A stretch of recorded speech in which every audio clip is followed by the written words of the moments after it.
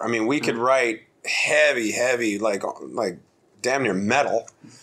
And on the other end, we could write this very melodic love story, whatever we want, or something that would make you cry, or something that would make you miss your friend that just died, or make you think about the choices that you make on a daily basis, whether it's if everyone cared, or if it was when we stand together, or something like that, or something that just made you feel good and want to go out and drink with your buddies, like Burn It to the Ground or something like that. Like our music is, I can't think of another band that's as diverse as we are. I can't.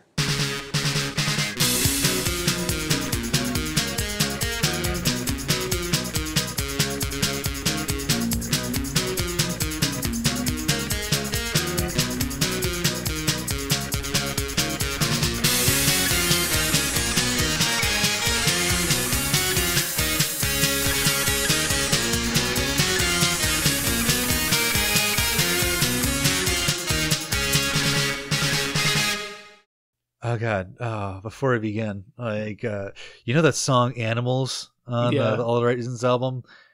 It opens with this line, "I'm driving black on black," and the first 2 times that I heard that song, I swear to God, I thought he's singing "I'm driving like I'm black."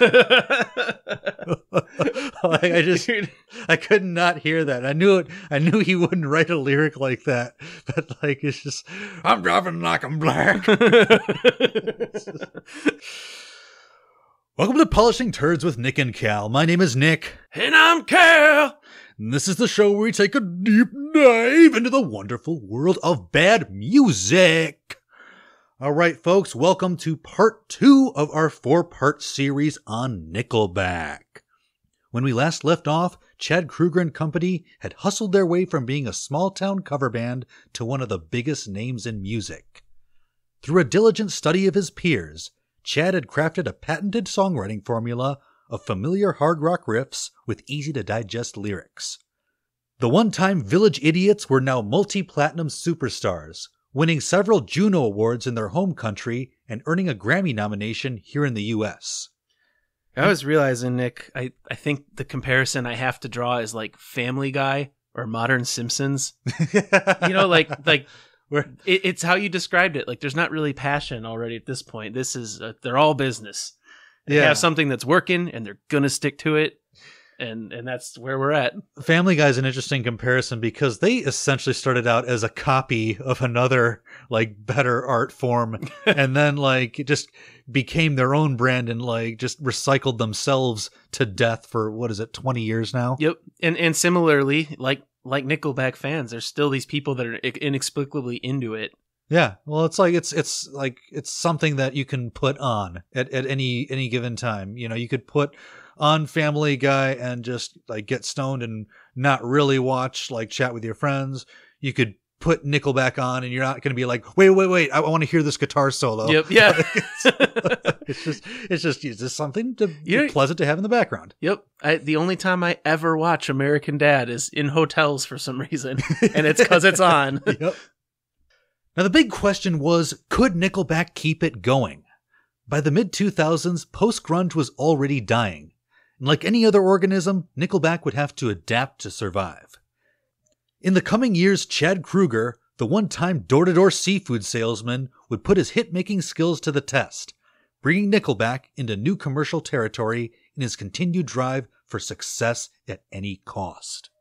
Some bands, it's interesting to watch their evolution. Mm-hmm. And it's usually because they're serious artists with lofty goals and aspirations. And they want to, push their little chunk of the music world forward. And just with Nickelback, not so much. I wouldn't say it's not interesting. It's interesting to see the point where they decide to plateau.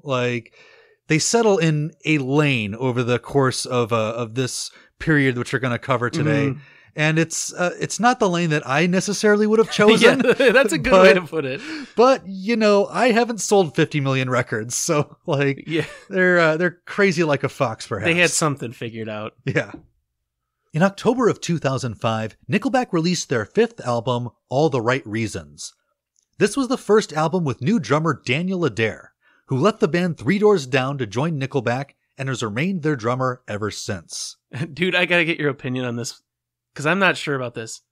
Is leaving Three Doors Down to go to Nickelback, is that an upgrade or a downgrade? Because I can't decide. I mean, like, well, let's not, like, let's forget about like the rest of history. Let's focus on 2005. Like Nickelback and Three Doors Down. They're probably at the same level around this period, right? Like Three Doors Down has a couple of cringy hits on, modern rock radio. Nickelback has a couple of cringy hits on modern rock radio. I mean, on paper, it seems like a lateral move. Yeah. But then again, Three Doors Down eventually performed at Donald Trump's inauguration, so they can't be that great of guys. I know that's a big judgment based on one thing, but like, I don't know, maybe he just didn't vibe with them. Yeah, I don't know. I think he kind of knew too. Three Doors Down felt like it was on the way out after a certain point. Mm-hmm. Maybe he just felt the X factor with Nickelback. I don't know. Maybe just people stopped calling him Superman. So it's time. But actually, I did want to talk about something with this switch in drummer, and it concerns the circumstances of the departure of their previous drummer, Ryan Vicadol. So it was reported that Ryan left Nickelback in January of 2005, but he claims that he was fired by Chad. Chad apparently believed that he wasn't the right fit for the band's new material. I don't get it. Yeah, Ryan, you're just like doing too much. You're supposed to just fade into the background, and you're like trying crazy fills and doing things, and you gotta go. Maybe Chad got jealous that little drum fill and How You Remind Me was taking too much away from his deep poetic lyrics. That was one of the things I was going to bring up. This is the guy responsible for Nick's favorite Nickelback moment. He is, and he's gone. But then it gets even a little bit more thorny when you get into the details of this departure, because apparently Chad actually sued Ryan Vicadol to try to prevent him from earning any future royalties on any of the music that he'd already played on. And granted, I don't think Ryan wrote a whole lot of Nickelback music, but he played on it, and he deserves some credit for it. He actually apparently was contractually obligated to get 6.5% on royalties from the song How You Remind Me. That's not even that much. Well, that's if you like, let's assume that song sells 1 million copies, which it sold more than that. Like, I think that amounts to like something like $65,000, which is a lot to like me, but should be a lot to Chad Kruger, means that a Roadrunner. You have to make a platinum album every year if you want to make as much as like I think like if you're like Neil Peart or something, fine. I get it. Drummers are kind of replaceable unless you're a guy like of that caliber. Yeah. But like, come on, he's 25% of the band, technically. I don't know. Chad's a piece of shit for this, in my opinion. And I also think it's significant that the album All the Right Reasons opens with a brief drum solo. I think that was another like kind of small little finger to Ryan. That's a small penis move. Maybe he like spilled Chad's beer on the tour bus one night. I don't know. Or he just told Chad one day, like, they're really drunk. He's like, half your songs are so fucking dumb, man. You know that, right? What?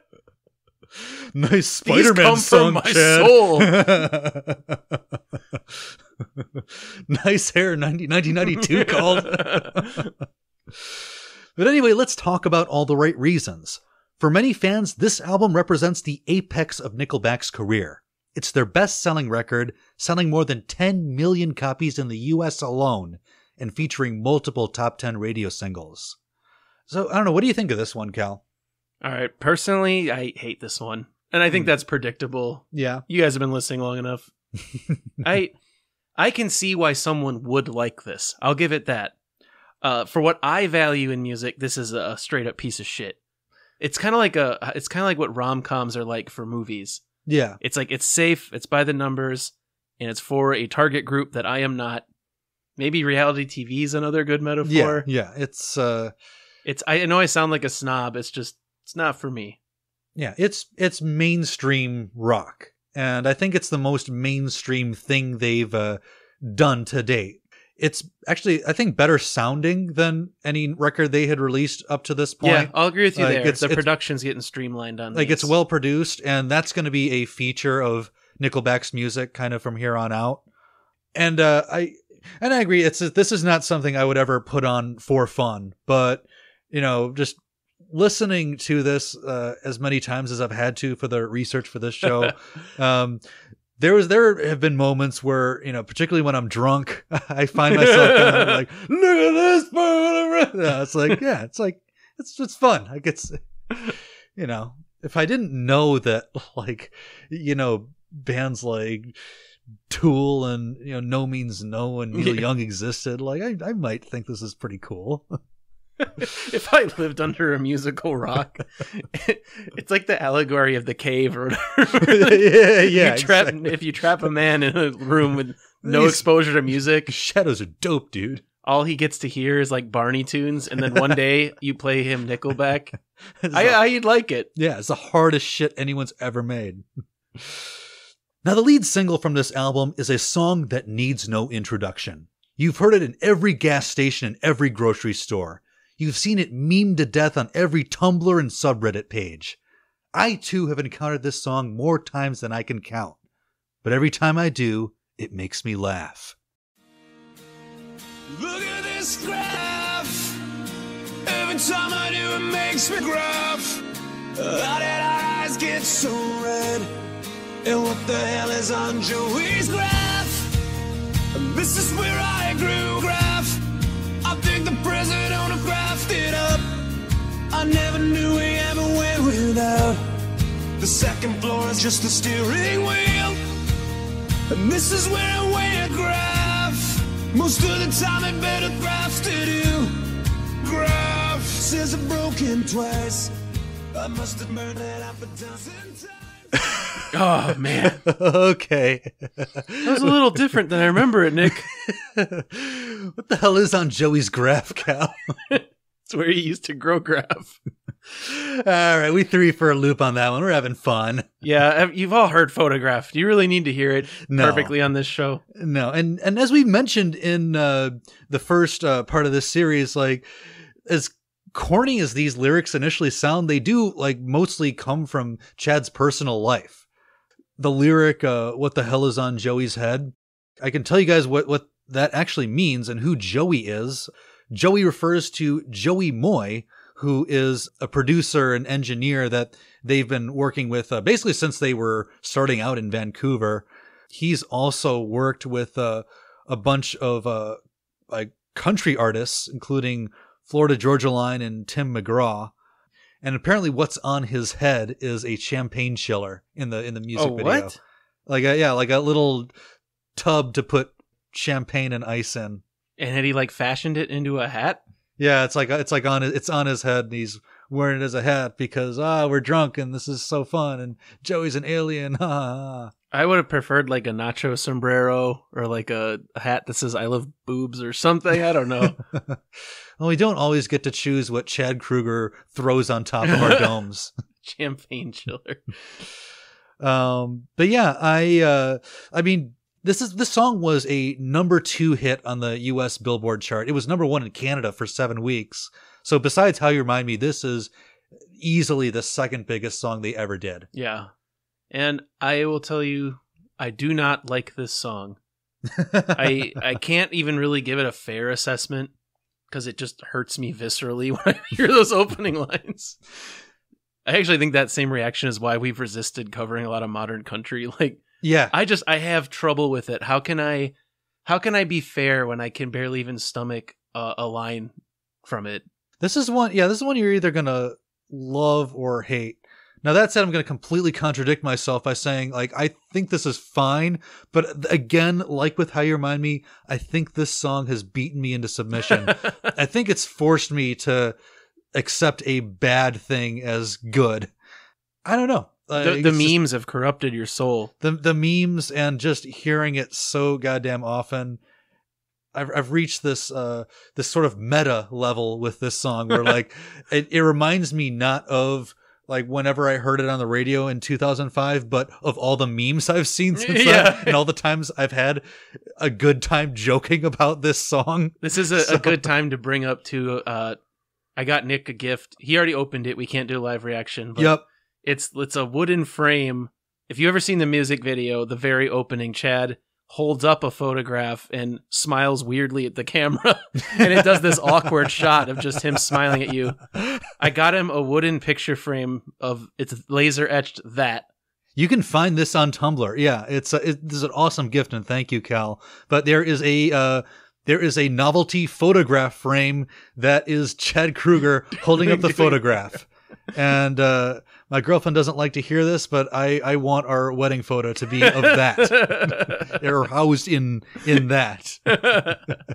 And you'll always remember, every time I do it makes me laugh. All right, so I think it goes without saying that Photograph is an example of a stealth country song, right, Cal? Oh, yeah. But if that was stealth country, this next song typifies what I'm going to call the sappy love ballad category. And this is a category of Nickelback song that we haven't previously talked about, but from this record on out, there's going to be at least one of these on every album. So this is the third single from All the Right Reasons. It's called Far Away.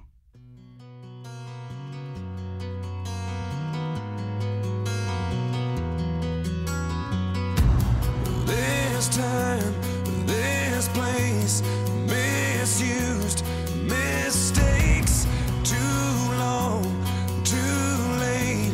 Who was I to make you wait? Just one chance, just one breath, just in case there's just one left. 'Cause you know, you know, you know.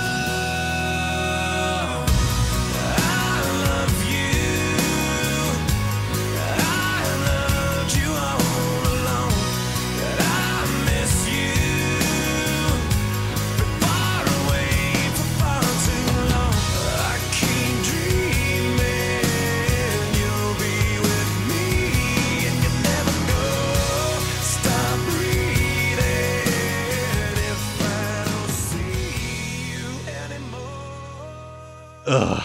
Yep. See, Cal, that one gets me as viscerally as Photograph got you. Like that one, like Photograph, I can kind of get behind the nostalgia, the good Sure. feelings, but for some reason, this one, I'm not buying any part of it. No, and this is the part of any wedding I hate.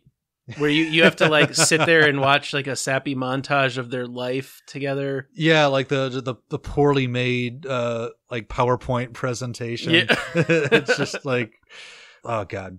Actually, this song he claims has been used in a lot of weddings and has been played a lot of wedding receptions. It's like tailor made for that shit. I mean, when I heard this song the first time, I was literally thinking like basic white bitch wedding. Yeah. And if you use this in your wedding and you listen to this, I don't apologize. Okay? I mean that. No, like just disinvite us if Yeah. Nickelback is on your fucking playlist. Like, oh my god, I hope you get divorced. But I think it's obvious why he wrote this, Cal. Like, besides like just the specific wedding thing, I think he is starting to think more in terms of like long-term marketing. He's trying to expand his audience. He realizes maybe there's not enough for the ladies in the crowd. For some reason, they just weren't that into Figured You Out. Or, so like I think he needs something to rope them in. Like, for the guys, you've got like All the Wrong Reasons and Animals and all these songs about like tearing it up and like driving fast cars and all that shit. But like you need something to slow down the show every now and then. Yep. And like, this is going to get y'all dancing. Yeah. Like, so apparently people like this. I'm not surprised. I'm not happy about it, but I'm not surprised. All right, so the next song I want to talk about from All the Right Reasons is a little bit less well-known, and it actually requires a little bit of background information. Cal, can you tell us about a guy named Dimebag Darrell? Ooh, I was not expecting that, Nick. Is it too close to home, or No, or is it just... I can get in. I want to do him justice. Yeah, he was basic facts, like Wikipedia. Sure. So he was the lead guitarist of a little band you may have heard of called Pantera. Mm-hmm. And Pantera, they're responsible for a lot of the butt rock you hear on radio. Yeah, big influence on Five Finger Death Punch. Yeah, Don't hold bands that we've against made them. fun of. Yeah. But excusing that, Dimebag was an incredible guitar player, Mm-hmm. and the early stuff ruled. But anyway, so in 2005? Yes. So it was months before this album came out, essentially. Yeah, he was in a different band called Damage Plan with his brother on drums, and he was tragically shot on stage by a deranged fan. And I think that the story is the guy was a schizophrenic and thought Pantera and Dimebag had been stealing his lyrics and ideas for years. Mm-hmm. So he goes up on stage and he shoots him in front of his brother and all these fans. And I don't know. It was a massive tragedy in the metal world. Yeah, it was in rock and music in general, because Dimebag was just this very respected figure. He was a fun guy. He was a great guitarist. Yeah, kind of a larger than life figure. Think of like an Ozzy Osbourne level of people knowing him. Yeah, so it was a long time ago, but this is a very a big thing that happened, and a lot of people across the board were affected by it. And I'm sure Chad was too, and I don't hold that against him, but he decided to write a song in tribute to Dimebag Darrell, and I don't think this was the song that we needed for that particular purpose. If you're gonna do this, you better crush it. Well, let's hear the results, and then we'll decide what we think. All right. Uncle Sam taught him to shoot maybe a little too well. Finger on the trigger, loaded, bullet. He hit the stick so full of rage and let the whole world know it. 6 feet away, they heard him say, "Oh God, don't let him pull it. Please God, don't let him pull it. How could you put us through it? His brother watched you do it. How could you take his life away? How could you be so full of hate? And when I heard you let him die and made the world, I wonder why I sat at home and on my own I cried alone and scratched your name in the side of a bullet.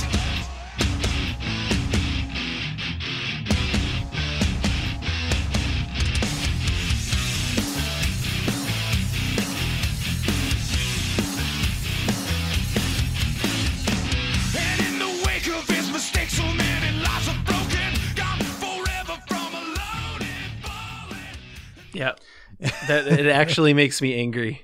Yeah, this is sacred. This is a really important guy, and you lyrically you want to try a little harder than this, Chad. Yeah. I know your whole thing is write stuff that anyone of any education level can understand, but you need a little bit more poetry than his brother wants you to do it. I know, dude. It's literally I don't know, like at a funeral. I don't know, grabbing the corpse and doing a ventriloquist routine or something. This is really in poor taste.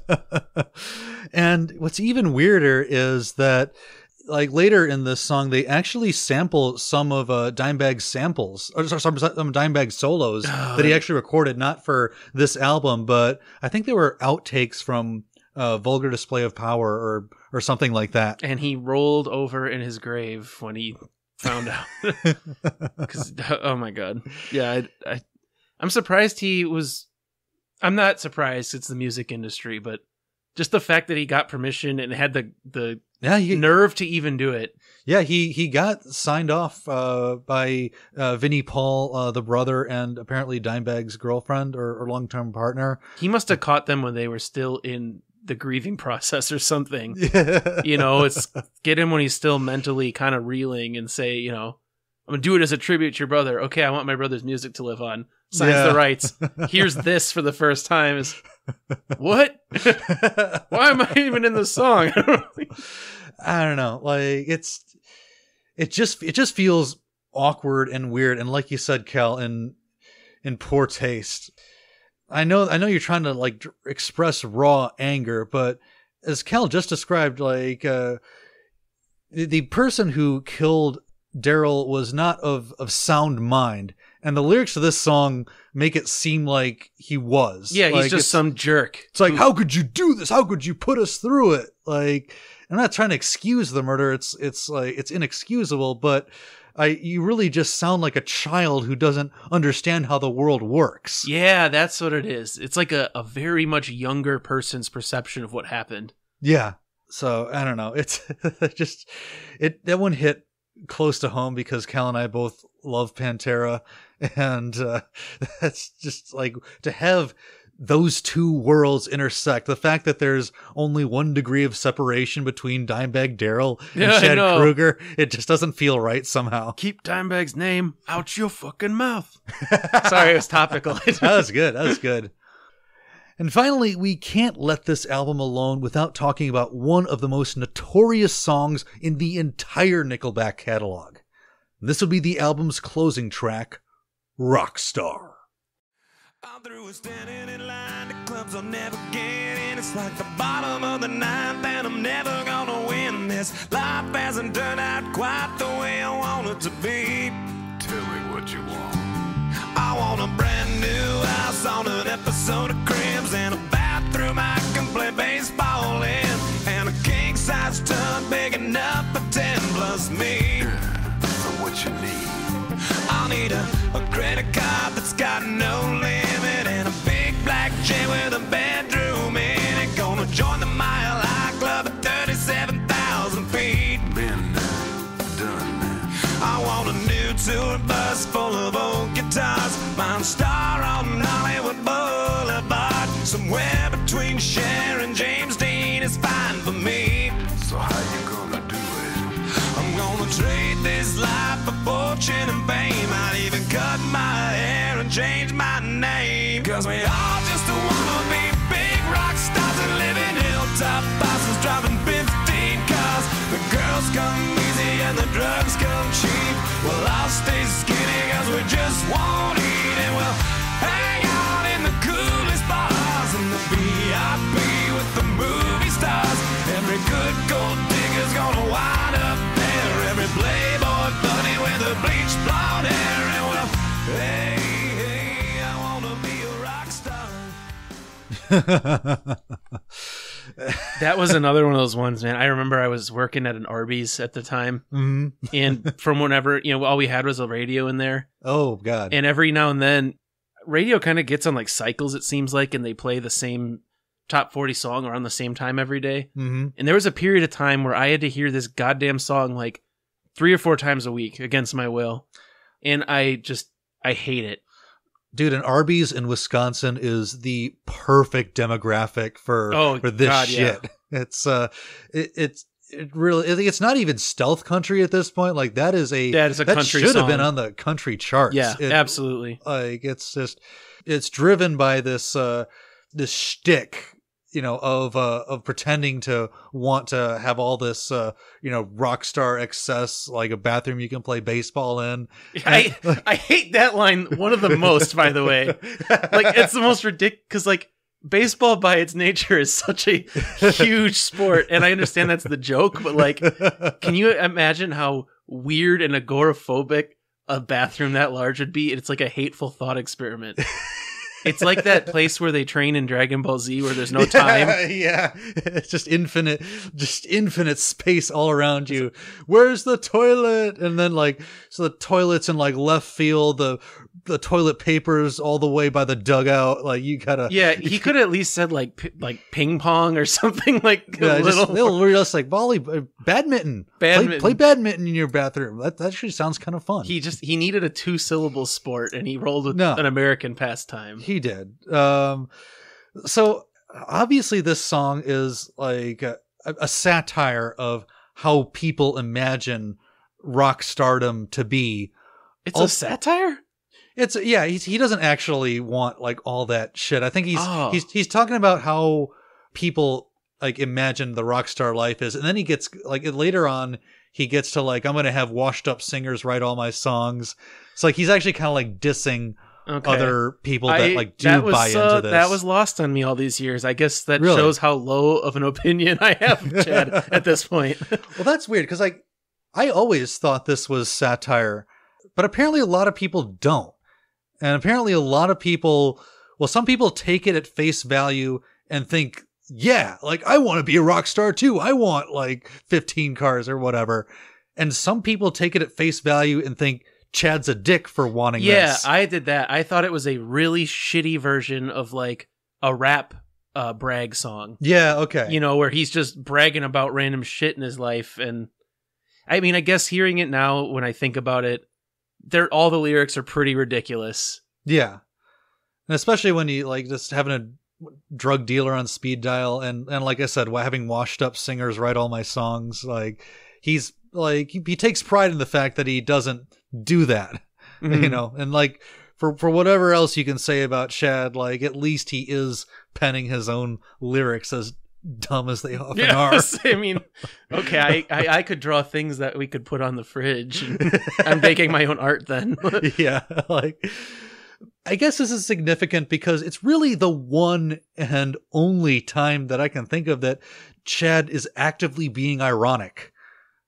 Because everything else that we're going to hear from Nickelback is just straight up on the nose. That's why I give myself a pass for being confused. Now, despite its massive commercial success, All the Right Reasons got eviscerated by critics. The New York Times wrote that it had, quote, the worst rock lyrics ever recorded. And Rolling Stone went so far as to say, quote, it's so depressing you're almost glad Kurt's not around to hear it. It's like, that's pretty savage, bro. Yeah, dude.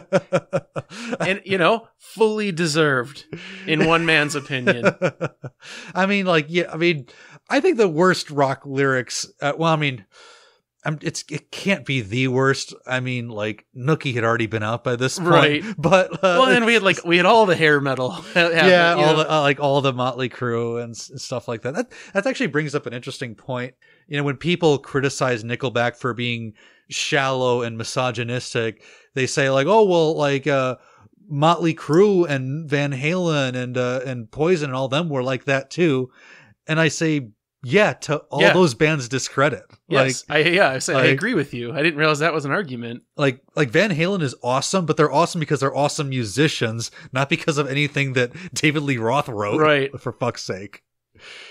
But yeah, I don't know. The Kurt thing is a little bit much for me, but I don't know.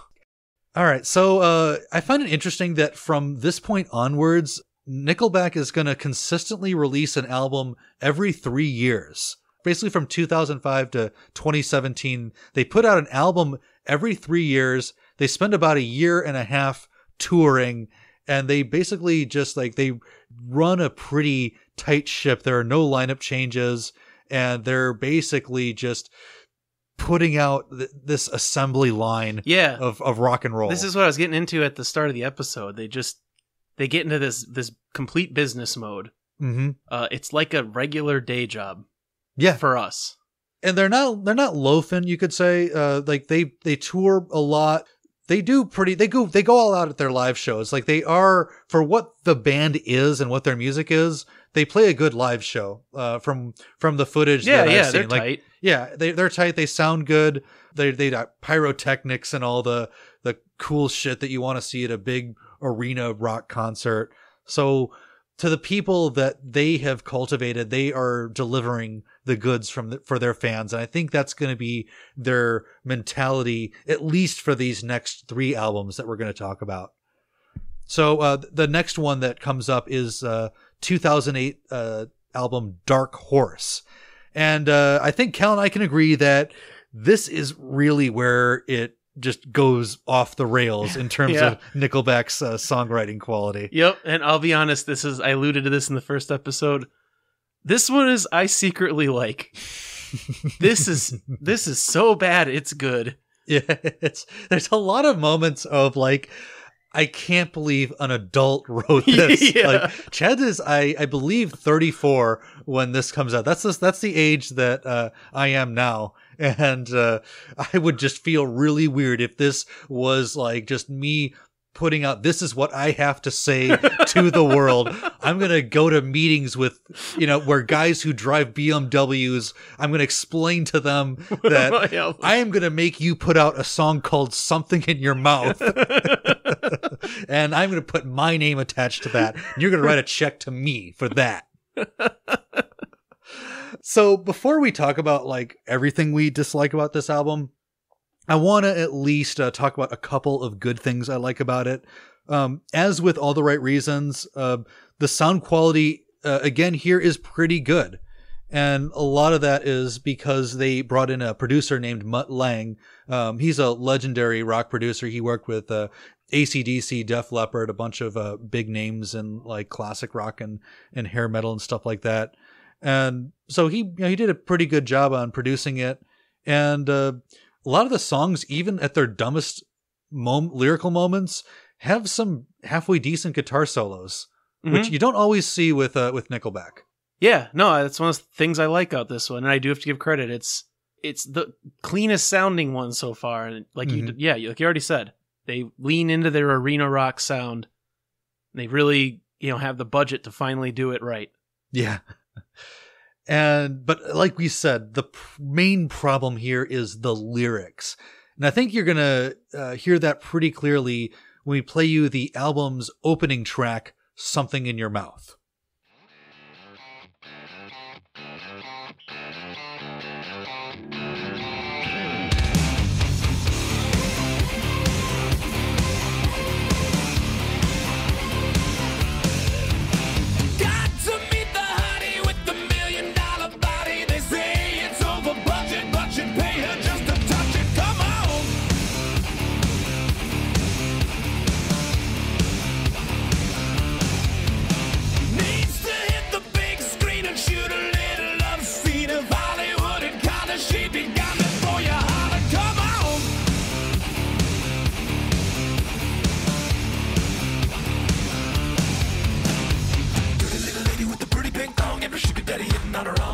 Doesn't care about the money, she could be with anybody. Ain't it funny how the honey wanted you all alone?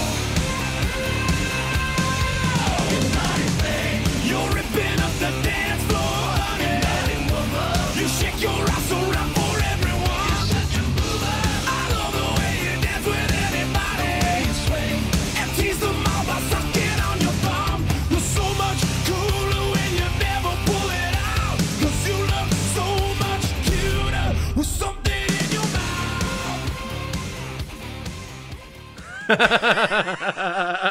Yeah. That's a mainstream rock and roll band of grown adults. Yes. And they put that out under the assumption of a million other grown adults would love it. Yeah. I mean, like, Cal, imagine the mind that likes that song unironically. It's the kind of guy that, like, has like Miller Lite posters in his room, like, and doesn't actually get laid a whole lot. These are guys that are, you work hard all week, a manual labor job, and Friday night you go to the strip club with all your buddies. Yeah. And if you're a woman that likes this song, I got a lot of questions about your life decisions up till now. I don't know. Maybe you can make a tortured argument that it's sex positive. It isn't. It's like, it's slut shaming, as are a lot of Nickelback lyrics. But I don't know. When I hear a song like this, I remember the fact that some of the first places Nickelback ever played way back in Alberta were strip clubs. Oh yeah, this would kill at a strip club. I'm sure it. I'm sure that's like the one context I can think of this where this song makes perfect sense. Mm-hmm. Because the girl who is in the focus of this song or dance to is at least making money. Yeah. You want to be the hottie with the $1 million body, in that context, at least that night, and then you like wash off and go to grad school classes the next morning. Yeah. But this song is a great example of how Nickelback, they write a lot of sex songs and they never sound sexy. No. Like no band can make sex sound more creepy or distasteful than Nickelback. No, well, it's like a good hip hop artist or an R&B artist. Yeah. They write about sex as like an inclusive 2-person act They make you want to get down. Yeah, Nickelback is 100% like, women are hot, and I like that. And that's like as far as the thought process gets. Like, as many genuine female fans as Nickelback has, and as many groupies as Chad Kroeger has had, and there are a lot of them, I can't imagine anyone actually having sex to Nickelback. It sounds like it's just the absolute boner killer if ever there was one. And one thing I gotta call out to before we move on is that stupid ass rapping pre-chorus. Oh God, that is the cringiest thing I've heard so far. No. And also, man, that to me that little part is very Stealth Country. Yeah. Maybe that's from left field, but no, I see a lot of this shit happening, like country artists kind of using what's cool about hip hop in their own lame ass style. Actually, that's a really good point, Cal. I hadn't thought of it that way, but there's definitely a crossover of the type of people that would like this song and the type of people that like those modern country songs that are incorporating bits and pieces of hip hop. But yeah, like someone who's only heard the past 5 Nickelback albums and, here's that little tweak. Oh, they're rapping now. That's pretty cool. Yeah. Like, wow. I'm almost, new and fresh. I mean, it sounds fresh until you compare it to like every other like rap rock song that's ever been recorded. Now, unfortunately, most of the songs on Dark Horse sound more or less similar to Something in Your Mouth. For example, there's another song called Burn It to the Ground, which is an ode to drunken hedonism that includes lyrics like, I've got a fistful of whiskey, the bottle just bit me. That shit makes me batshit crazy. We got no fear, no doubt, all in, balls out. Dude, when over a year ago, I bought a pistol at Cabela's, and they have all songs like this on most of the time. Oh God, I'm sure. I don't remember who it was by, but it was similar to that, where he was singing about something hits him like a bottle of Jack straight to the head. And I kind of thinking like, these are the same people that frown on weed. I just don't get that. I don't get it. I don't know. Just good old boys, Cal. I guess. We're not being prudes here. We like drinking too. I drink entirely too much. But like, I don't get the glamorizing it this way. I don't understand that. I mean, it's like, if you're in college, sure, and you're discovering that for the first time, or like just that rare occasion of the year where your favorite team wins a championship and like you don't mind letting loose a little bit, but would you want to be married to the guy that like takes this like super seriously, like fistful of whiskey, that shit makes me batshit crazy? Like, this guy's a domestic disturbance call waiting to happen. But if you think that's dumb, take the song Next Go Round, where Chad Kroeger describes some of his most intimate fantasies. Now, Cal, you're going to hate this, but I want you to take a stab at reading some of these lyrics from this brilliant little song by Nickelback. All right. I want to cover you with Jell-O in the tub. All right. We can roll around for hours without ever coming up. I don't think you can. Okay. Sorry. I want to see you naked with your favorite heels on. Slap John Deere across my ass and ride me up and down the lawn. All right. Every single one of these lines I have a problem with. Let's hear about it. Expound. Okay, first off, Jell-O's gross, right? Like, we all acknowledge this. It's fine. Like, it's who wants to fill a tub with Jell-O and cover a woman? I've never understood the whole like food fantasy like genre of the sexual experience. Like, that's not it's like sticky and you have to clean it up. I love food. I love like intimacy. Those things do not mix, and not in my fucking bed. Like, I don't have to clean the sheets that often. Well, it's in the tub. Okay. And then he says we can roll around for hours without ever coming up. This man wants to roll around in Jell-O for hours. I'm picturing like piles of Jell-O with like back hair on them. Yeah, so and just gross. This naked Ouroboros of Chad and a woman. Then he says a simple, grammatical conundrum. I want to see you naked with your favorite heels on. By definition, not naked. Okay, Mr. Pedantic. And then the last one, just come on. Slap John Deere across my ass and ride me up and down the lawn. He wants to be paraded around his lawn.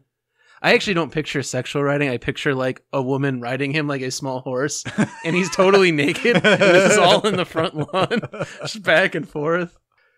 But as with every Nickelback album, the hard rockers are balanced out by a calculated share of sappy love ballads, stealth country, and what we referred to in our last episode as trying to be deep songs.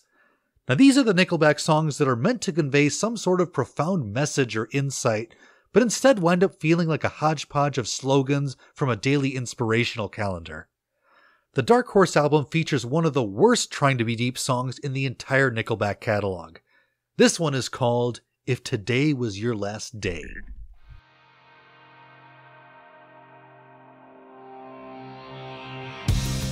My best friend gave me the best advice. He said each day's a gift and not a given right. Leave no stone unturned, leave your fears behind, and try to take the path less traveled by. That first step you take is the longest ride. If today was your last day and tomorrow was too late, could you say goodbye to yesterday? Or would you live each moment like your last? Leave old pictures in the past, donate every dime you had. If today was your last day.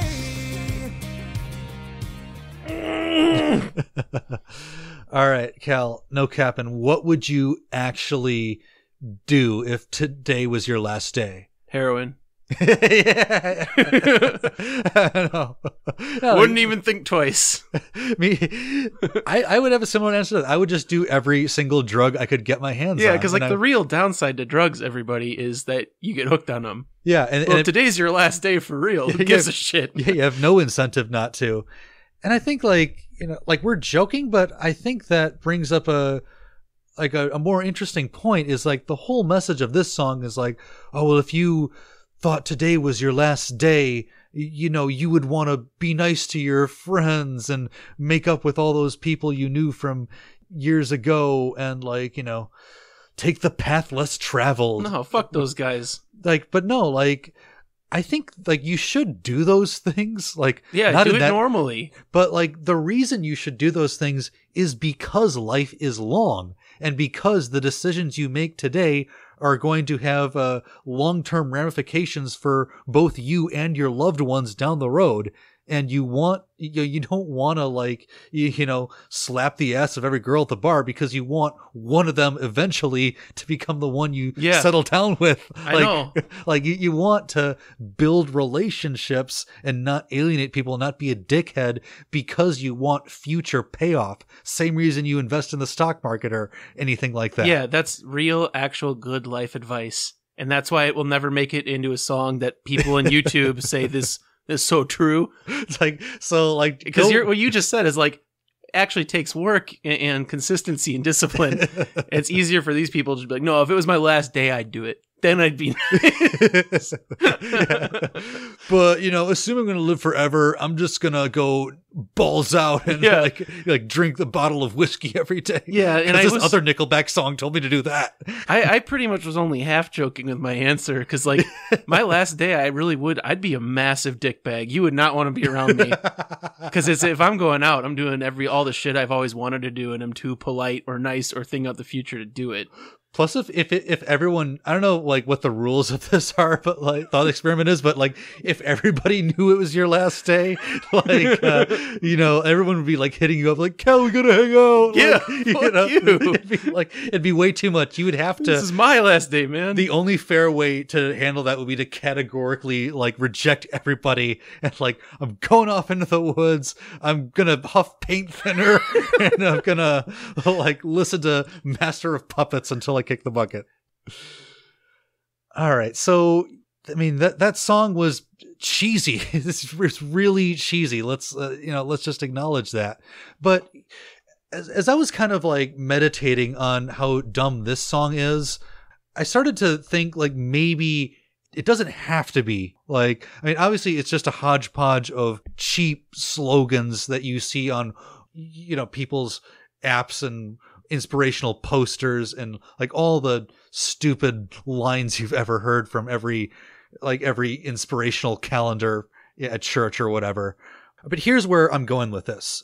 I went to a Flaming Lips concert recently here in Madison, and one of the songs they played is it's a fan favorite. It's called "Do You Realize?"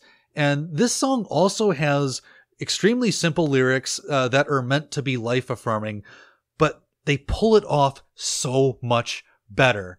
And I want to play that song, and let's just try to figure out why.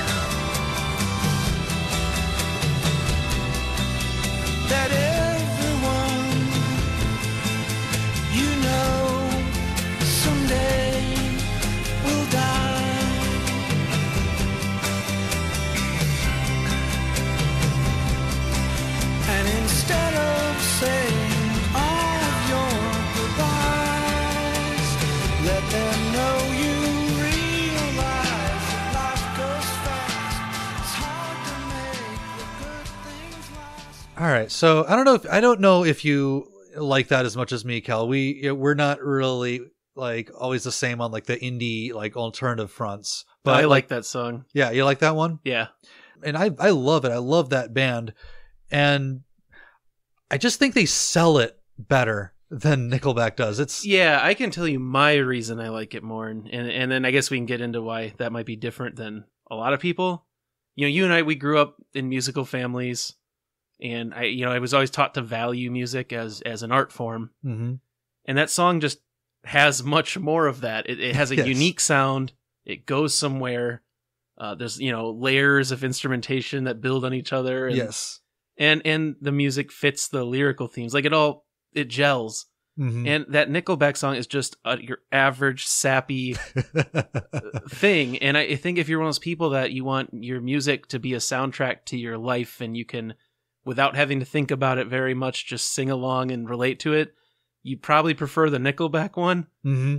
But I think for anyone who likes to think a little bit harder out their songs and maybe feel them a little bit more due to the music rather than just relating to the lyrics, this is far more going to be your bag. Yeah, I think that is a large part of it, Cal. It's the reason why that Flaming Lips song works so well is like, it's really not even because of the lyrics. It's because they put so much effort into layering the song and producing it in their own unique way where everything just kind of comes together and they build something as beautiful as what the feeling they're trying to convey. Whereas like, it just feels like Chad just kind of says it. Yeah, like, and then he took the normal chord progression that pop music has recycled forever. Yeah, like that song could have been about anything. Yeah. Like he just happened to, like, I don't know, maybe he went to a Tony Robbins seminar that morning. So that chord progression became If Today Was Your Last Day. I don't buy the idea that Chad is like this sagacious, No, pillar of wisdom. not at all. Because on the same album is songs like "Something in Your Mouth" and one we have not covered that is horribly rapey called "Sex." Yeah, we'll get to that in a later episode. Okay, I'll leave it for now then. Yeah, but like a lot of you probably already know that one. Yeah, it's how can he even pretend to be authentic about this, given what we've heard from him on the same fucking album? Yeah. It'd be like if Rage Against the Machine put a song right after Killing in the Name, it's like an ad for like Kleenex or something. Yeah. It's like, go to McDonald's. Dun, dun, dun, dun, dun.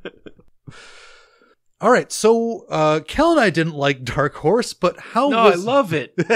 Just not, like we said, not for any real reason. No, if we're drunk and we are just like kind of pissy and like maybe like the Bears just lost a game, we just need to like listen to something, like we're probably reaching for Dark Horse the next opportunity.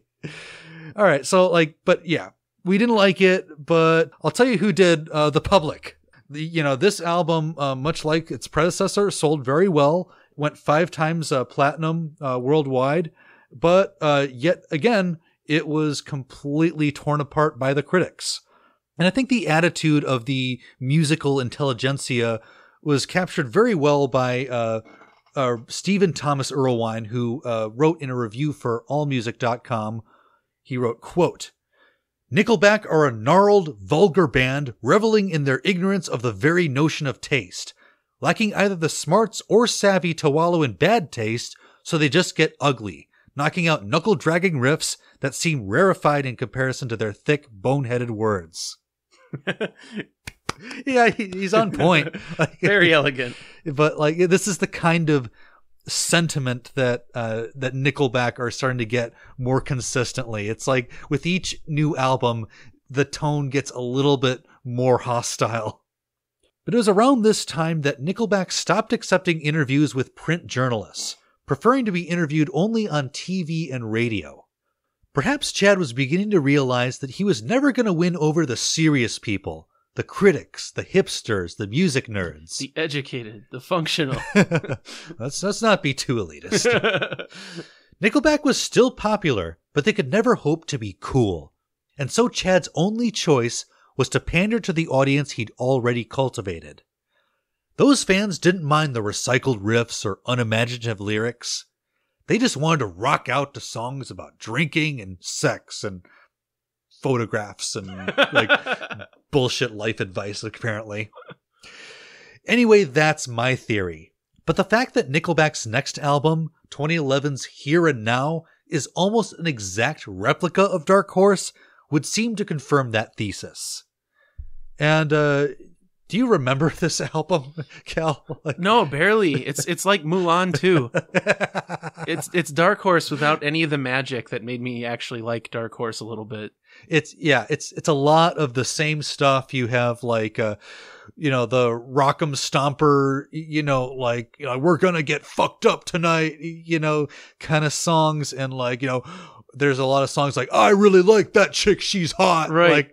And I'm doing a caricature, but the real thing is not that much better. And I think it doesn't help. Like the shock value is gone now too. Yeah. So when you first get to Dark Horse, you realize he's done trying to be serious at all. So, when you first hear something in your mouth, you're like, what? Yeah. And then you get to this one, and I know who he is now. Yeah, he is. It feels like he's kind of running out of ideas here. It really felt like a slog to get through, because at least Dark Horse had they had some good hooks here and there. They have some good solos. It's well produced. This one is just kind of a weaker version of everything on Dark Horse.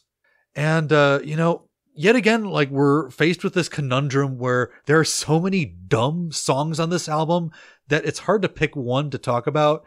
But I wanted to start with the album's second single. It is yet another ode to alcoholism called Bottoms Up.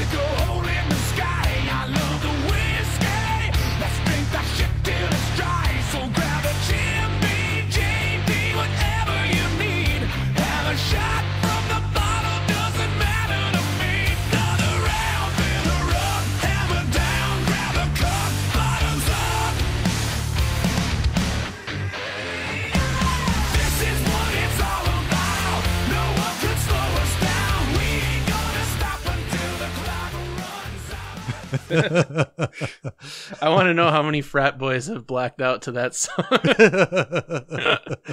Too many. It's weird because this song is probably written, and the people who hear it probably imagine hot girls and cut off jeans and like cool guys taking shots at the bar. But the people who really truly embody these lyrics in their lives, are like the people that you find if you go to a rural Wisconsin towny bar, at like 11 o'clock on a Wednesday, and you see a guy passed out at the bar with Sports Center playing, and like he wakes up and he like still smells like whiskey, and like he just starts rattling on about how the guy at the Quick Trip screwed him out of his Powerball ticket or something. I guarantee you the vast majority of this song's fans are under 35. Yeah, because all of us that are older than that or around that age have seen the consequences of this song's lyrics. Like, just like you, like, even if you can do it a couple of weekends when you're 20, like, you cannot keep this up very long without it having major consequences for your life. There's also, like, I don't know when he started singing like this, but, like, at some point he went from kind of growling to, like, singing these very monotonous high notes. Yeah, every single word he's screaming, and not putting really any like inflection in it somehow. Yeah. Jim Beam JD. It's almost like he's imagining himself at the show and he's trying to shout over the people who are shouting the lyrics back to him. I don't know. Yeah, I could see that. But the next song I want to talk about is idiotic for a completely different reason. This is another trying to be deep song, and Cal, I have to say, this might be one of the all-time least favorite Nickelback songs for me. This one is called When We Stand Together.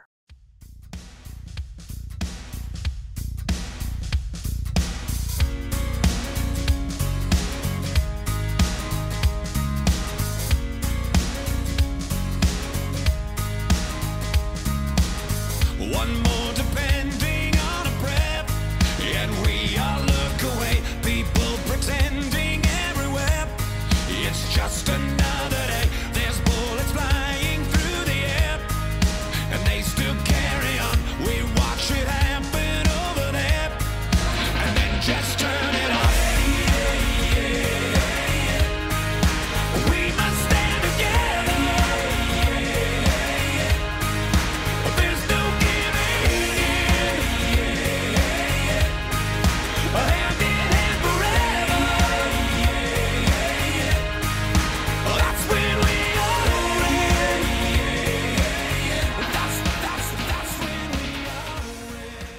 Oh my god. God damn it. My feelings on Millennial Whoop are well documented. Yeah, that's the first time you hear it with Nickelback, I believe. But it's just on every level, musically completely bankrupt. Yep. Like, no surprise there. But lyrically, it's just like, okay, like, all right, you want to save the world, you want to end all poverty and war, but like, just here's the thing, like, is Chad Kruger the guy that's going to tell me about this shit? Like where did this come from? Like, why is he the guy that's writing this song? And it's not like he's saying anything specific. That's what pisses me off. Yeah. You read the comments and you see shit like, oh, we need this song more than ever right now. It's because it could be about anything. He's not taking a stance on anything. He's just saying generic shit like, we need to come together, hold hands. I know. It's just like everyone agrees poverty and starvation and war are bad. Like, what are you going to do besides standing together? I want your 10-point plan, Chad. Like, just like, I mean, in theory, the president of Lockheed Martin could agree with this, as could Joel Osteen, as could Donald Trump, as could Vladimir Putin. Yep. Like, there's nothing in this that would cross with anything he said. Yep. Like, it's watered down to the point of being utterly meaningless. And even as we've talked about a bunch of times already this episode, it also hurts its argument that it's on the same album as a song like Bottoms Up that we just played you. Yeah. This is like super out of place when you get to this. It's just like, it makes no sense. Like, Chad, it's like you really are surprised why we don't take you seriously after what we just heard a track ago. it's almost like he's counting on people to like skip songs on the CD. Yeah. It's like, okay, well, like the dudes will like skip this to get to Bottoms Up, but the chicks, they'll skip Bottoms Up to get to this. He might be right. I hope that that's not the case, but like, My other beef with this song, and this is a weird specific one, but you know, if he wants to be the Farm Boy King, fine, I don't give a shit. But this is the third track on this album. yeah, Does that not feel way too early to you? yeah, This should be like a back halfer. yeah, right. It does kind of slow down on this album. Like the back half has more of the sappy love bullshit, and then there's a song called Lullaby, which is supposed to be an anti-suicide song, which gotta tell you, had the opposite effect on me. Too easy not to take that one. Yeah, I know. I'm sorry. Uh, But I just want to sum this section up by saying that, like, for me, the main problem with a song like When We Stand Together is like, I just don't buy it. I'm not saying that like I don't care about world hunger or poverty or whatever.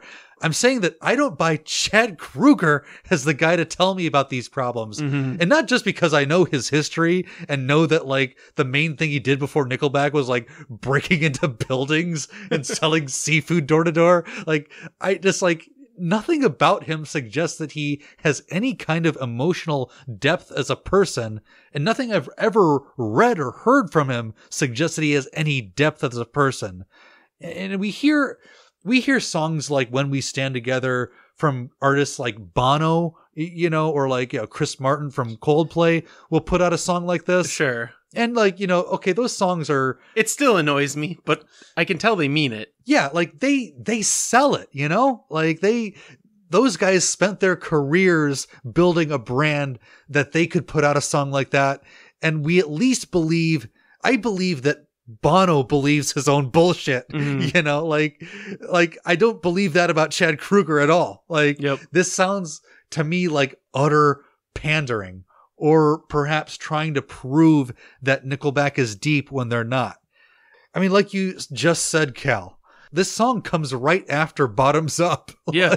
like who, like, unless he woke up with a massive hangover and in like just an unbelievable state of guilt, like thought I have to right every single wrong that I committed last night.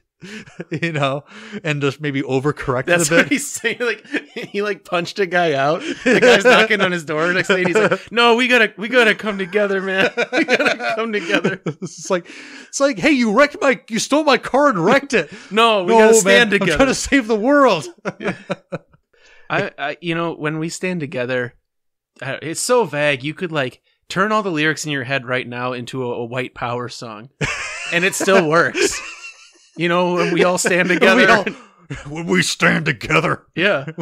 Yeah, like, I know, like the Proud Boys, like, They could easily find put this anything on and offensive jam to this song. Like, it's just, you have to, and that's not how it's a very rudimentary and childlike idea about how change in the world works. You know, Nelson Mandela and Martin Luther King were incredibly controversial figures in their times. Yeah. You know, like people hated them when they were doing all the shit that we celebrate today. So that's literally the answer to him now is, yeah, we just need to come together.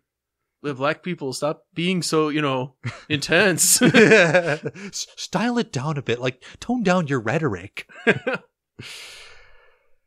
So anyway, like the previous two Nickelback albums, Here and Now also got generally bad reviews, although somehow Billboard saw fit to give it 4 stars. Fuck you, Billboard. Like, I almost wonder if they were getting Stockholm Syndrome by this point too. It's Yes.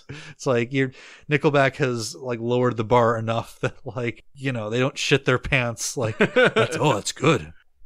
And then, you know, after this album was released, the 3-year cycle kind of continued, but between 2011 and the next album in 2014, a couple of interesting things happened to Nickelback and Chad Kroeger.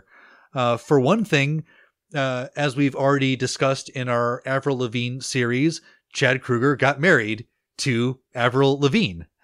And this started, of course, when he was hired to write songs for her fifth album, which was just titled Avril Lavigne. And Cal, you kind of hit the nail on the head when we talked about that album in that series.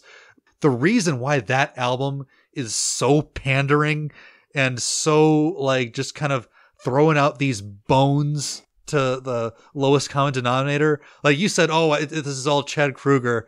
And I wasn't really sold at that time, but now having really studied this man's career, I think you were right. I know. I didn't realize how right I was when I said it. The hypothesis has been proven.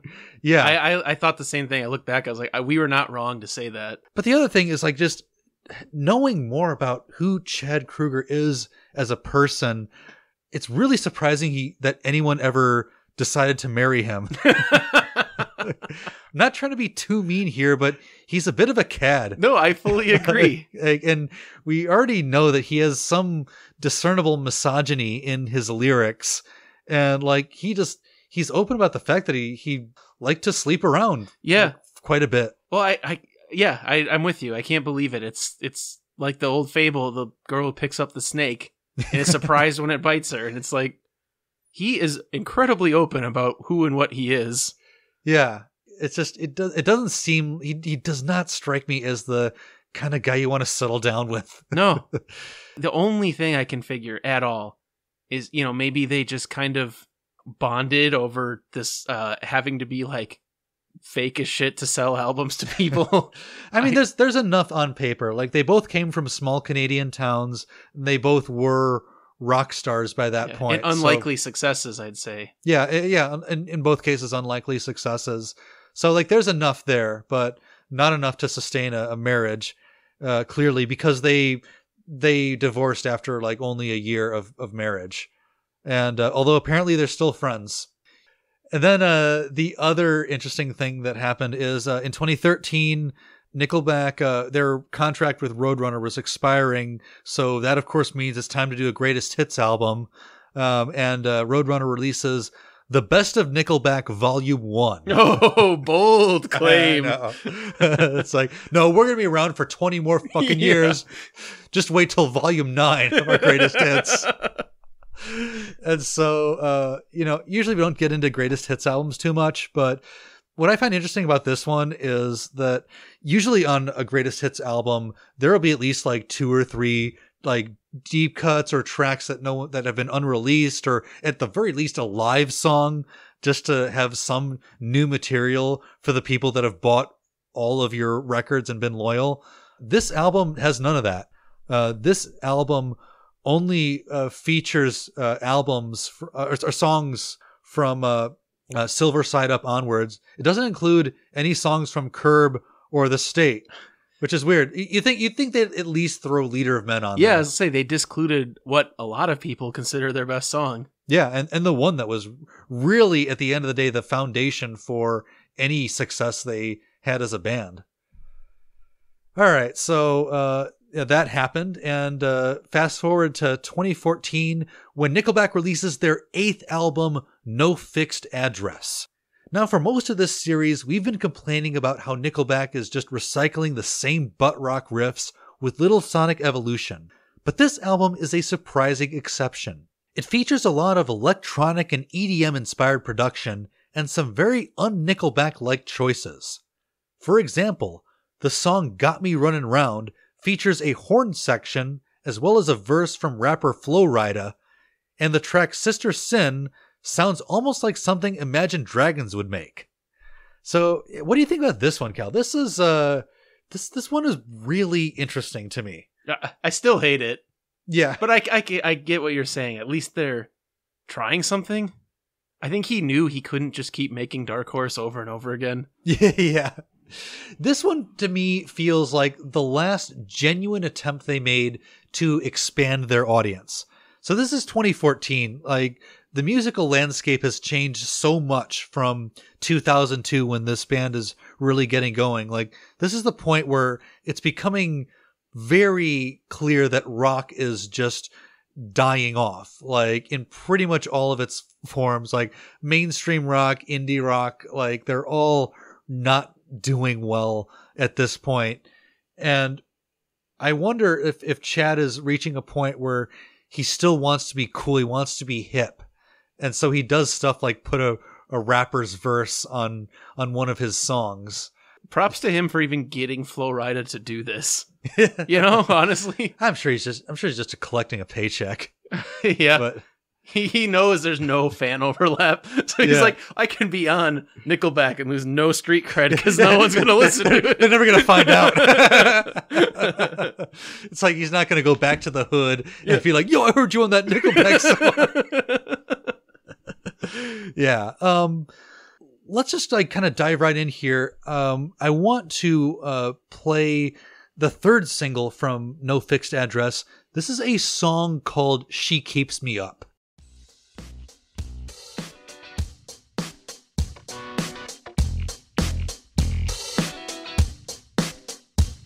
She's got me nervous, talking 100 miles an hour. She's more than worth it. I swear she smells just like a flower. I'd fall to pieces if I went anywhere without her.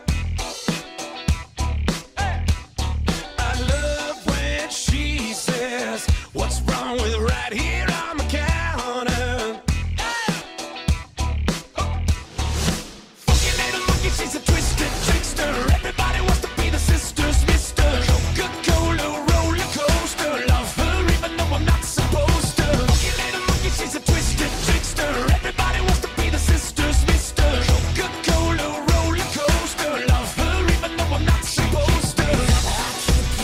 She keeps me up. I keep you up all night, all night.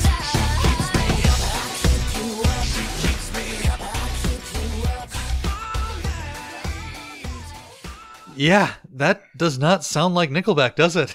No, he is clearly trying to get to the next generation Yes. now. I think he's at his shows watching his his original audience age. Mm-hmm.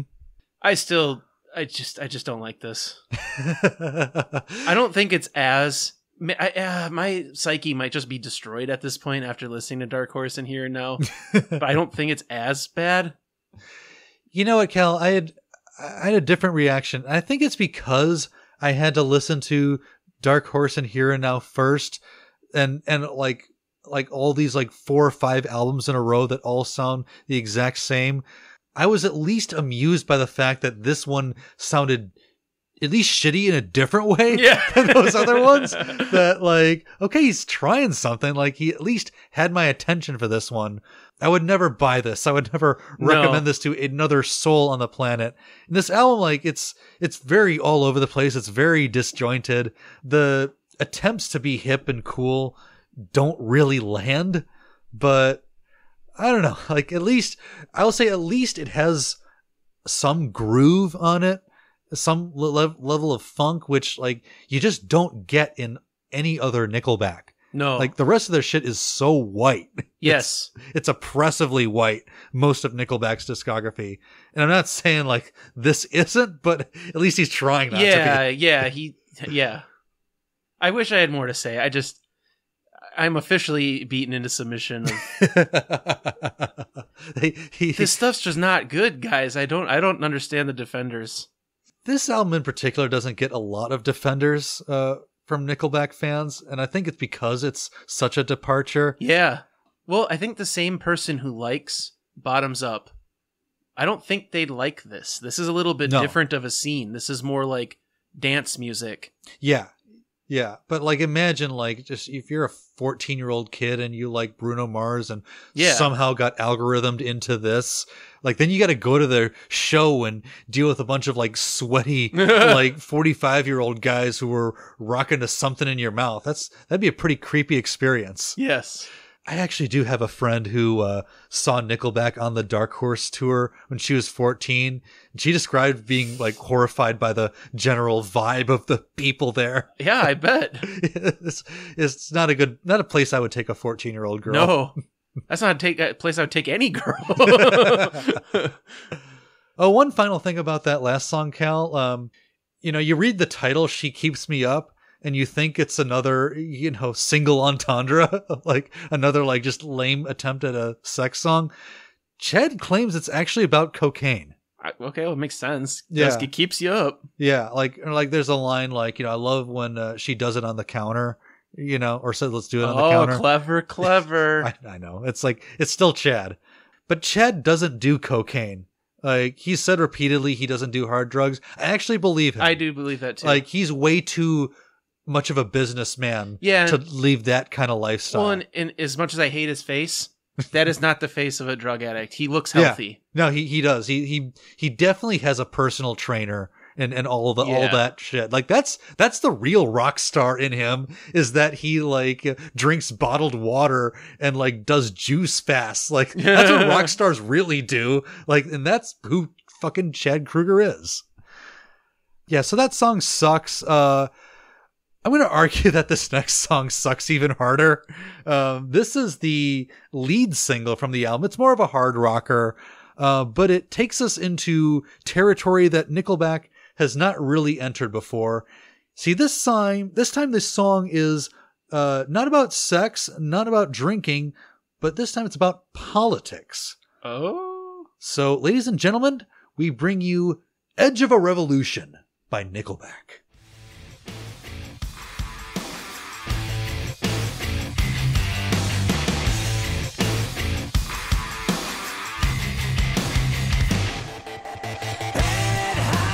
Protest line, freedom scribbled on your sign. Headline, New York Times, standing on the edge of a revolution. Hey, hey, just obey your secret safe with the NSA. In God we trust, or the CIA, standing on the edge of a revolution. Yeah, we're standing on the edge of a revolution.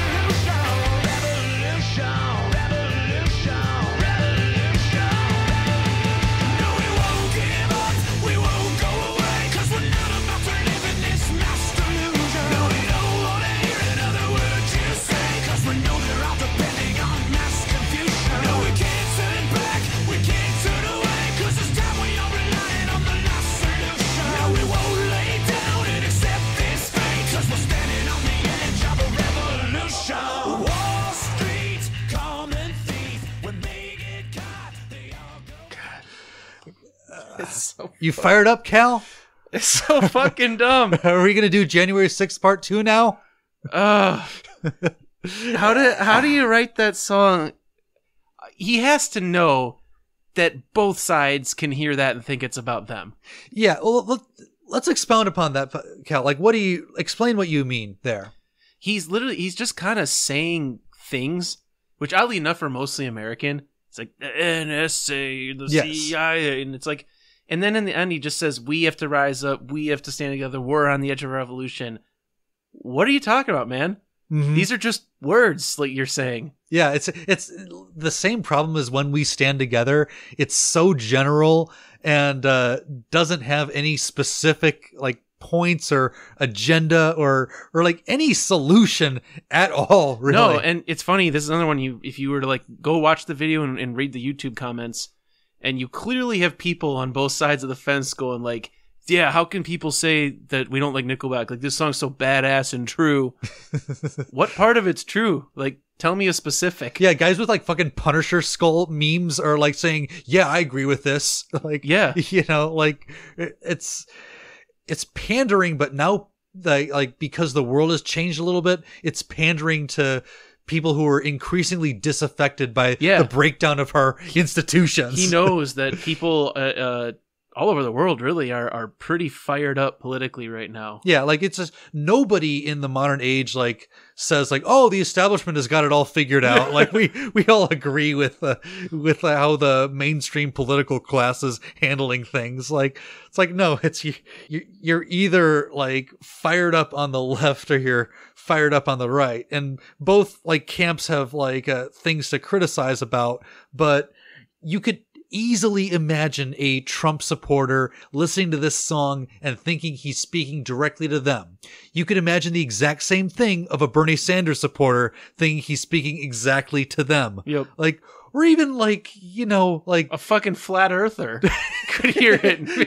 a flat earther, a neo-Nazi, even like a Pete Buttigieg supporter probably could get something out of this. Like, it's like he makes it his mission to be as pandering as possible. He's said in a lot of interviews he wants to be as general as he can. He thinks it's a virtue. Well, yeah, because that's how you bring in the most amount of sales. Yeah. If he's the one artist straddling the line and both major classes of society like him, Yeah. that's more money for him. So he's actually claimed that this song was inspired by the protests in Ferguson, Missouri. Okay. That was after a kid, Michael Brown, was shot to death by police, and there was a lot of protests and demonstrations about that. Why is he talking about Wall Street then? You know?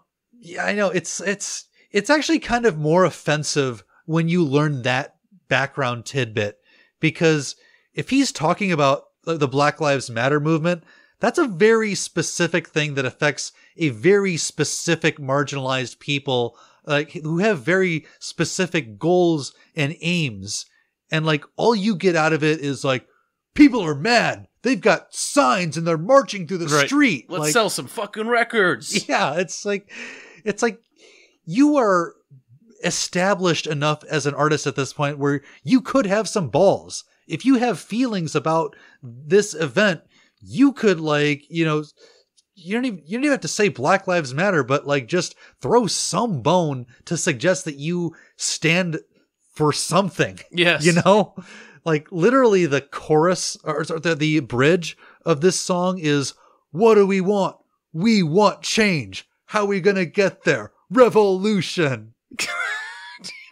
Chad, fuck you, man. You don't even go here. He's from Canada and he's riling up all these Americans. Yeah, go home, you fucking carpetbagger. All that said, though, I kind of want to, take the portal gun and travel to the alternate universe where somehow, impossibly, this song did inspire a revolution. Like every year, we all have a fireworks at Kruger Square to celebrate the day where you're finally spurred to take on the elites and restore democracy because of Nickelback. And I want to have that. I want to see that specifically because I want to see the look on Zach De La Rocha's face. Dude, what the fuck? It's like, really, bro? Dude, this is all it took. I want to use this song. I want to start a campaign to ensure that the dollar menu items at McDonald's go back to $1. And we're going to use this as the song. We're going to walk in there with boxes. We want change. You could use this song for fucking anything. Take this to like the next like village board zoning meeting. And be like, what do we want? We want change. All right, so let's skip ahead to June of 2017 when Nickelback releases their 9th and most recent album, Feed the Machine. And if No Fixed Address was a left-field departure into millennial dance pop, this album represents a back-to-basics celebration of good old hard rock. All right, Cal, last one we've got to cover. We're almost at the finish line. What do you think about Feed the Machine? Still sucks. I'm sorry, guys. I actually like this one a little bit more than actually most of their records. Like, yeah, I'll admit it's better than the last 5 in a row. Yeah. It's not a high bar to clear, but I will agree with you. That's true. Like maybe this and The State are the ones that like kind of float a little bit higher in the rotten barrel. I'd even include Silver Side Up. Yeah, actually that one's not bad either. This one it really feels like they were trying on this record.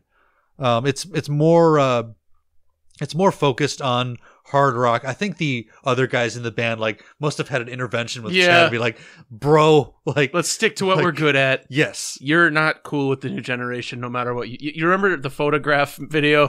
It's been boned since that. Yeah, like all the like kids that all the Zoomers know about Nickelback is from the Photograph meme probably. So, yeah, it's like why is the guy in the Photograph meme doing a Bruno Mars song about coke?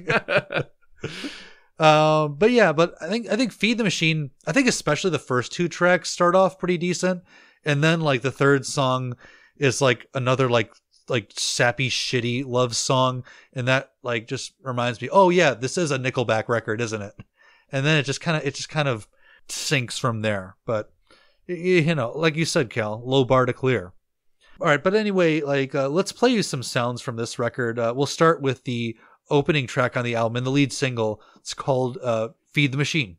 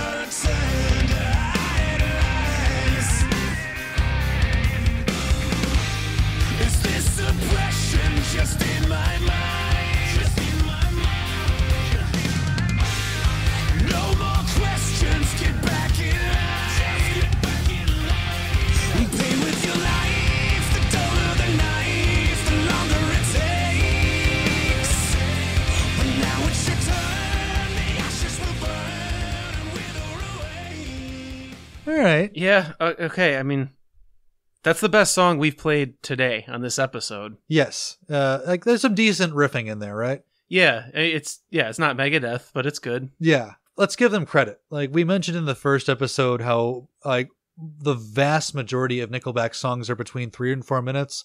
This album kind of stretches into 5 minutes, and there's some instrumentation there. There's some like riffs that border on metal. I love that these are like the high points. And like, we're just the song changed a bit, which was cool. And we're like, I don't know. It's like we're trying to grade like a 6-year-old's essay. You know, like we're just almost no words were misspelled this time. I don't know. Like when you listen to a band's entire discography like this and you're trying to think of something good to say about it, it's like, and especially when I go on these, Nickelback message board and read how passionate people are about this band, and especially this album. This album was pretty big with Nickelback's bass, and like I'm just trying to see what they like about it. And I could take a stab at it. It's honestly Nickelback eased them into some actual riffage. Yeah, you know, you get used to. Let's say you come of age and you like Dark Horse in middle school.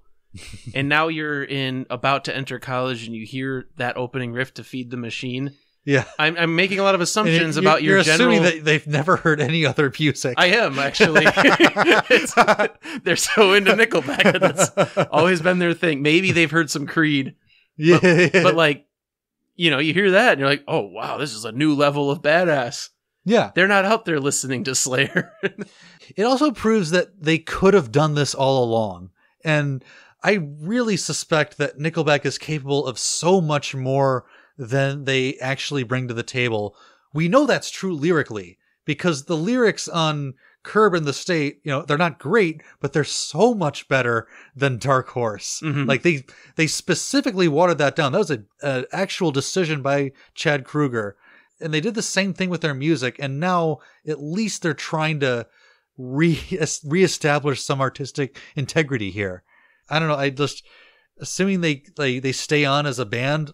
maybe they can keep going in this direction, and maybe they can become tolerable to snobs like us one day.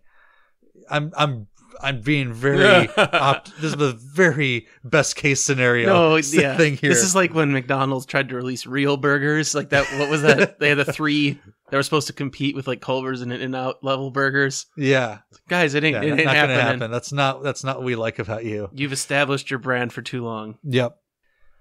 There's another song from this album I want to talk about, and this isn't a single. It's more of a deep cut. It's a song called "Home." And I mainly find this song interesting from a lyrical perspective, as it represents a rare example of Chad expressing genuine regret for his womanizing ways.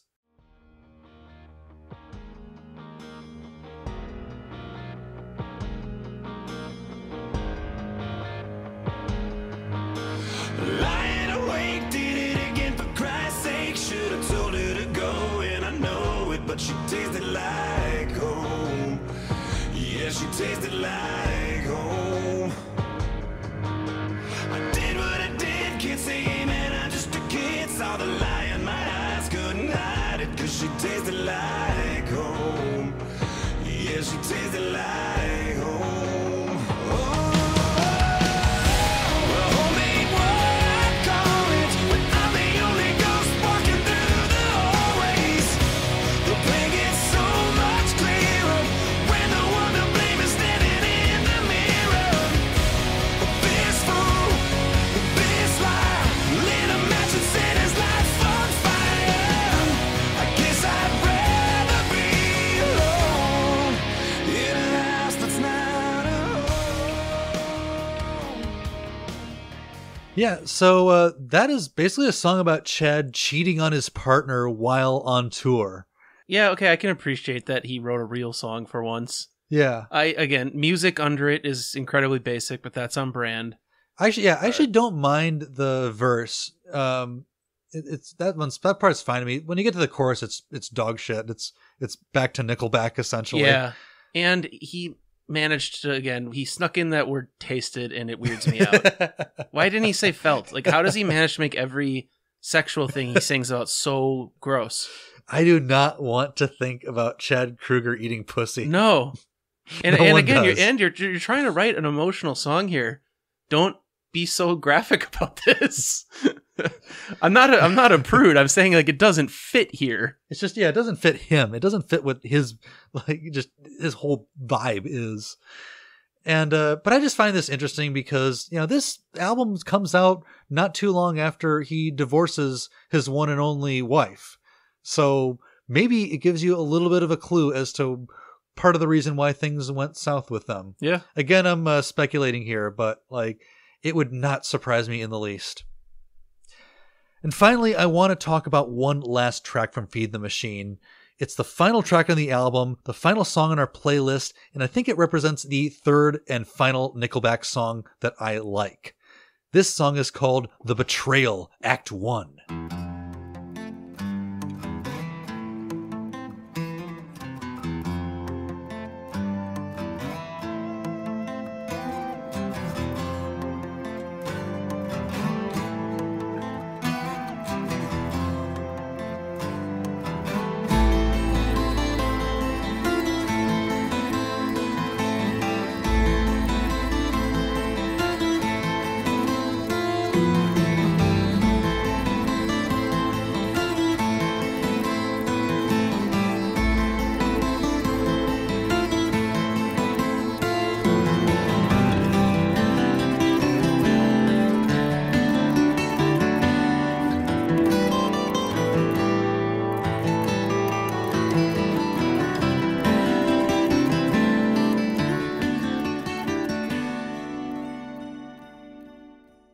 Part 2 never came. That's actually true. I know. there's the Betrayal Act 1, but then 3 songs before that there's the Betrayal Act 3. Oh. Yeah. It's it doesn't make sense at all. It's maybe they just realized it was pretty and wanted to put it at the end, and they never changed the part 1 part. It's probably that fucking stupid. Yeah. Let's move Betrayal Part 1 to the end because it feels like a good closer. I think it was something along those lines. They clearly they don't have the wherewithal to like be Yes and make a genuine like prog rock suite or anything like that. But I do agree with you there, and maybe it's because it's an instrumental track. I have no beef with that song. No. The first one today. That is totally fine. Nothing wrong with that track. The other interesting thing about that one is, unlike any song that we've covered, that one is Ryan Peake is listed as the sole writer of that song. So that wasn't Chad. That was the one concession he made then of like, you can have the last song of our discography, Ryan. It's fine. I'm going to prove to everyone I'm a real musician. They're going to stop making fun of me now. All right, so that mercifully brings us to the end of Nickelback's discography. Whew. I know, it was a long slog. But we still haven't answered our fundamental question.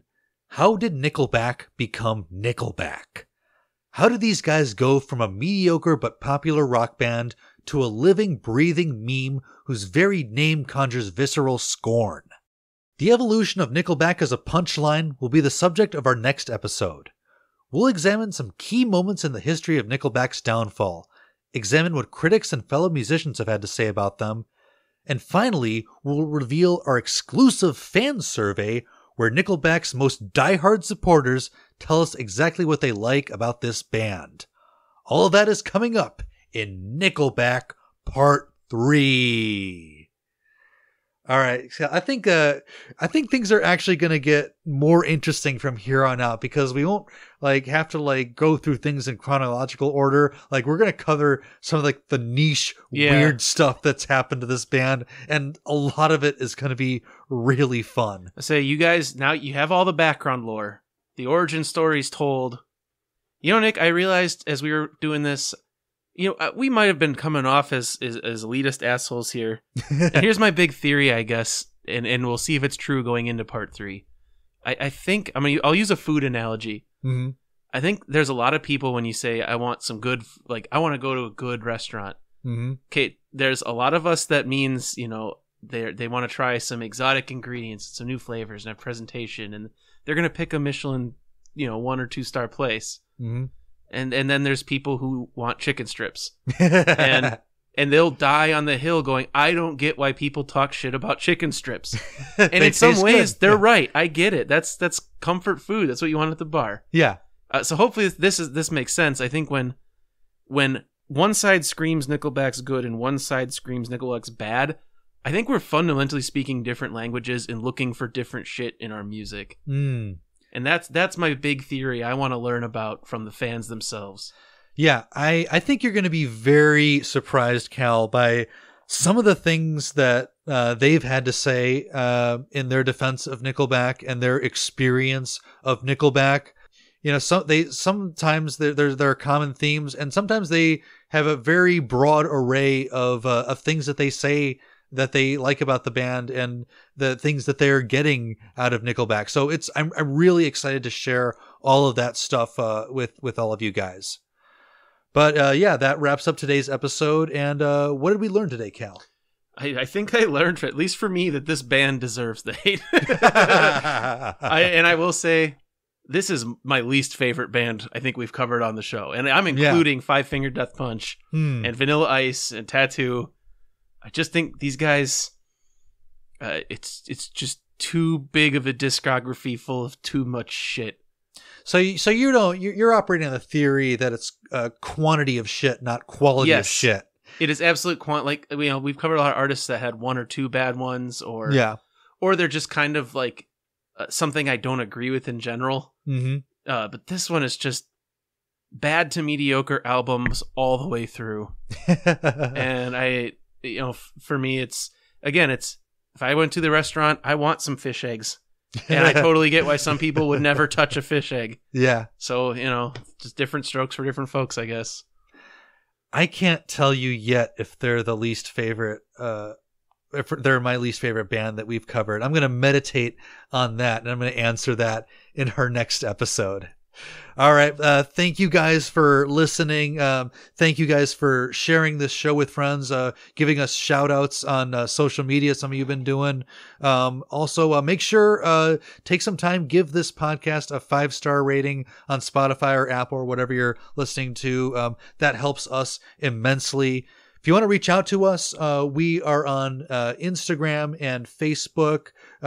Email is polishingturdspodcast@gmail.com. I really wish it was just polishing turds, but some genius got there first, and we're not going to pay him.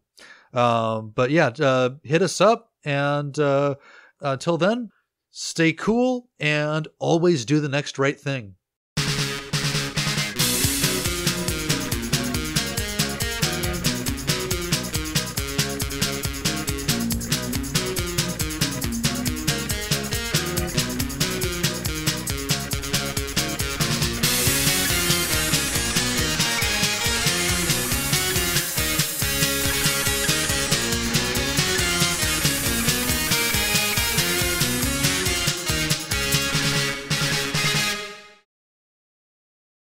Steve from Ireland, if the world was going to end tomorrow, what would you do with your last day?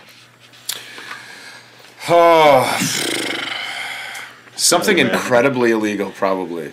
Didn't one of us say that we would rob a bank when this was? Robbing a bank would be kind of cool. But rob a bank with a cap gun.